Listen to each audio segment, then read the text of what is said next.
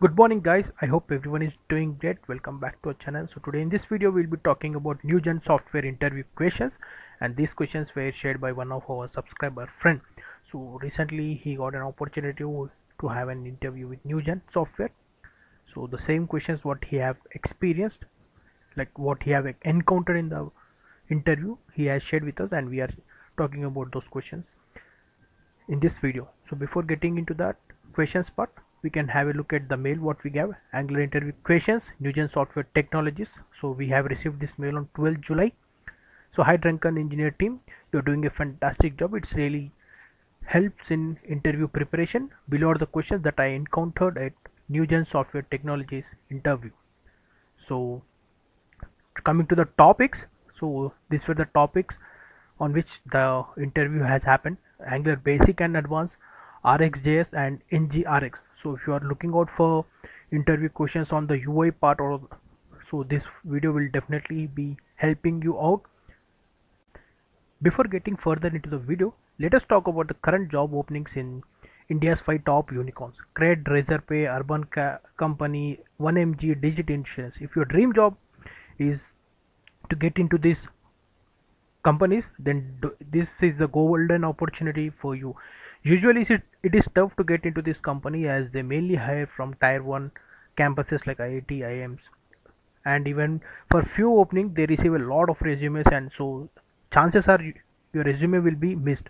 But now there is a easier hack to getting a job at India's top 5 unicorns. You will not require your resume to sit for any interview with these companies. Instead, these companies have started hiring through tests, where candidate can sit for the test and get a score. Based on your score, you will become eligible for the interview with these companies. So let us have a look at the current openings in the Cred. Currently there are openings in the Cred, Razorpay, Urban Company, 1MG and Digit Insurance. So coming to Cred, Cred was founded by Kunal Shah. Cred is one of the fastest growing unicorns in India with a valuation of $2.2 billion. Cred is hiring for backend and frontend developer roles. CTC being offered is 14 to 26 lakhs per annum.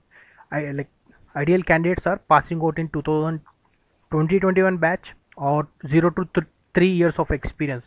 Preferred skills and competencies are given in the description, and you can visit the Relevel site and to apply for the same. See, this is a golden opportunity for 0 to 3 years and to 2021 passing out batch, 14 to 26 lakhs package. Coming to Razorpay, so Razorpay was founded in 2014. Razorpay is a new age, well-founded startup in the payments and finance industry. Razorpay is hiring for back-end development roles. CTC being offered is 20 to 24 lakhs package. Ideal candidates passing out in 2021, 0 to 1 year of experience. Preferred skills and competencies are given in the description. Coming to next, that is Urban Company. It is, most of you know, like it is largest online services company with valuation of over $2 billion. Urban Company is hiring for business development roles. CTC offered is 3 to 6 lakhs per annum. Ideal candidate is 0 to 1 years of experience in the field experience. Graduation in any field is preferred. Preferred skills and competencies are given in the description. And next company is 1MG. This is India's leading integrated consumer health platform. So 1MG is hiring for backend developer role. CTC being offered is 10 to 30 lakhs per annum. Ideal candidate 0 to 1 years of experience or 1 to 3 years of experience. Preferred skills and competencies are given in the description. And the final company, that is Digit Insurance, is India's first unicorn in 2021, valued over $1.9 billion. It is one of the largest online insurance providers. So Digit Insurance is hiring for front-end and back-end developer roles. CTC offered is 2 to 7 lakhs per annum. Ideal candidate 0 to 1 years of experience or 1 to 3.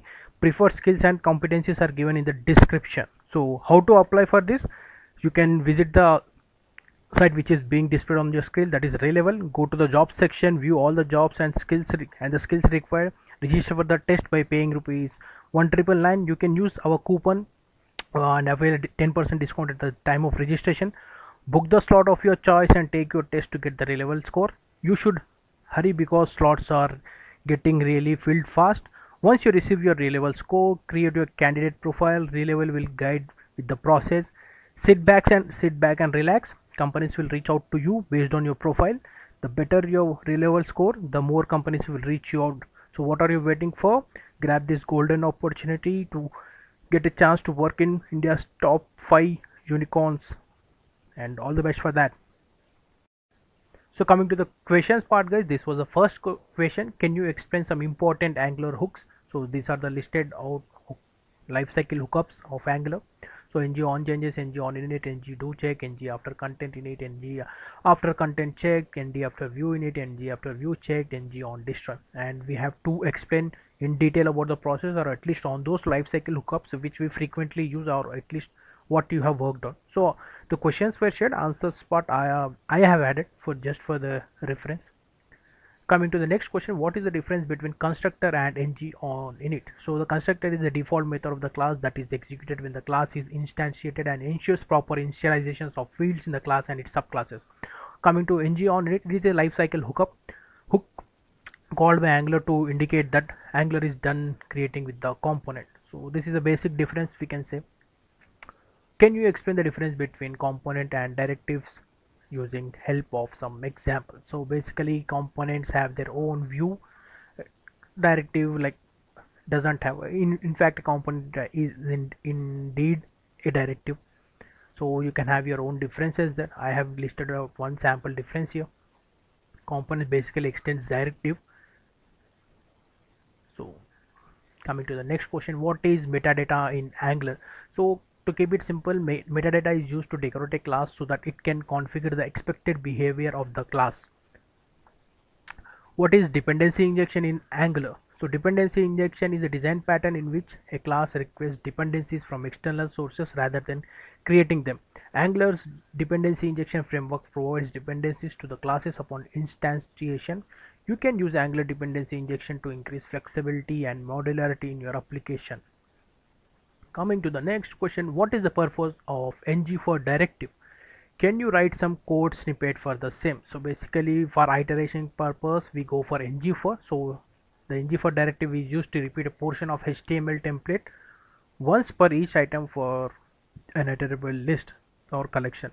The ng for is an Angular structural directive and it is similar to ng repeat in Angular. And one more thing guys, please do have hands-on experience on this, because lot of the questions have like, can you write some code snippet for me? Like they were expecting the code. Maybe this was happened through a virtual, because all the interviews are happening virtually these days. So maybe we have to share our screen and write the code. Coming to the next question, what happens if you see scripting tag inside template? So to be honest, I am not sure of this. So you can search for it, you can Google it for the answer, or you can provide, if you know the answer you can comment it out in the comment section so that even everyone can be aware of it. Like at least we will learn from that. What are the various security contexts in Angular? So these are the few listed out security concerns. You can go through it in detail afterwards, but at short we can give like preventing cross-site scripting, Angular cross-site scripting security model, sanitization and security concept, sanitization example, trusting safe values, content security policy, enforcing trusted types, direct use of DOM APIs, and explicit sanitization calls. So here are the few that are listed out. So it's up to your project how to follow and how to implement, which one to implement. Again, that varies. There can be extra things as well. Coming to security, especially in the banking domains, there is a huge security involved there. So that can be the answer can vary there again. So that was about the security context in Angular. Coming to the next question, how do you support server-side protection in Angular application? So server-side access protection is supported in an Angular application by using a templating language that automatically escapes the value to prevent access vulnerabilities on the servers. But don't use a templating language to generate Angular templates on the server side, which creates a high risk of introducing template injection vulnerabilities. To be honest, even I am not sure about this, what is server side access protection in Angular. So Google the answer and so took help from one of the site and answering this. I may be wrong on this. How can we implement lazy loading in Angular? Can you write code snippet for this? So you have to explain in detail like how, if you have worked on it, would be very easy for you to what I can say, write the code snippet to for implementing the lazy loading process. So how you will load modules, how you load classes, based on what. So this is very interesting question. Coming to the next question, what practices could you adopt to share data to another component elsewhere in the component tree? So basically, how sharing data between Omglo components have four ways, like all of us know: parent to child, child to parent, child to parent sharing by output, and event emitter, child to parent using view child, or parent to child using data in like in at the rate input, unrelated components sharing with service. What are the most outstanding features of RxJS? So here are few I have listed it out, like observer, observable, subscription, operators, subject, schedulers. So coming to observer, the observer is an object with next, error, and complete methods. Coming to observable, in RxJS an observable function is used to create an observer and attaches it to the source where values are expected, like for example clicks, mouse events from a DOM element or HTTP request, etc. Subscription, the role of subscription comes in the scene when the observable is created. To execute the observable, we need to subscribe to it. It can be also be used to cancel the execution. Operators are very important part of RxJS. An operator is a pure function that takes observable input and emits the result in the output form. Input and output both are observables here. A subject is observable again, that can multicast, that is talk to many observers. Suppose we have a button with an event listener. The function attached to that event using add listener is called every time the user clicks on the button. Similar functionality goes for the subject to schedulers. Scheduler controls the execution of when the subscription has to start and be notified. So these were the few of the outstanding features of RxJS. I know there are many other features, extraordinary features of RxJS. You can mention out your own outstanding features, what you feel which are outstanding. Next question, what is the difference between behavior subject and observable in RxJS? So here are the few differences that I have listed out. You can wait for a moment and go through those things. If you are well aware of it, you can skip and go to the next question. Coming to the next question, how RxJS observable is different from promise. So here are again listed out few differences here. Observables are lazy, promises are not lazy. You have to subscribe to. Observable can be cancelled, promises cannot be cancelled. So there are few differences here. If you know others, you can say that as well. When we should use merge map, switch map, and concat map in RxJS, this again depends upon like the scenario. Depending upon the scenario, we go with either switch map or merge map or concat map. So it's, it varies, the answer varies from person to person here again. What do you understand by reactive programming, and what is the biggest disadvantage of reactive programming? So basically reactive programming is a style of micro architecture involving intelligent routing and consumption of events. So and coming to like the disadvantages, more memory intensive to store stream of data most of the times, might feel unconventional to learn at start, needs everything to be a stream, most complexities have to be dealt with the time of declaration of new services, lack of good and simple resources to learn, this is one thing, often confused to be equivalent to functional reactive programming. So these are few disadvantages that I could found of reactive programming. Coming to the next questions, these were the questions, like what is the flow or steps performed within the reducer method in Angular? What is the flow or steps performed within the same question, what are the states of NGRX? What is the difference between NGRX and RxJS? So these were the questions that were asked in the Newgen software interview. So this is the mail that we got from our subscriber friends. Okay, one question that I missed was, what is the flow or steps performed within the reducer method? This was covered. Do we need to send the payload in reducer? So this was the question that we missed. So this is the mail, you can go. This was for 4.2 years of experience candidate, and we don't know about the outcome of the interview, whether the candidate was selected or not, because we have replied to this mail, but we haven't got any reply on top of that. So thought of sharing, it might help for definitely for Angular developers, like full stack developers. These are very good questions to brush up before taking up an interview as a full stack developer.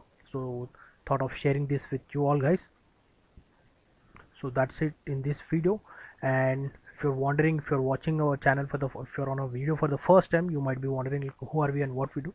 So we are basically a bunch of software engineers who attend interviews and share our real-time interview experiences through these videos. So even if we share our subscriber friends who share their interview experiences with us, and if you want to share your interview experience, you can reach us at the email ID that is given in the description. And one more thing, in the description we have given links to Relevel and other coupon codes. You can use it and get benefit out of it. So these companies, you can visit our channel and get there are a lot of videos that we have already shared and you can get benefit out of it. And if you haven't subscribed us, please do subscribe. Please like the video if you like the content. Provide the feedback in the comment section, share it to other technical platforms so that it might helpful to others. And all the best for your interviews if you are preparing for. I hope you are preparing, that's the reason you're watching. And thank you for watching and thank you for your time.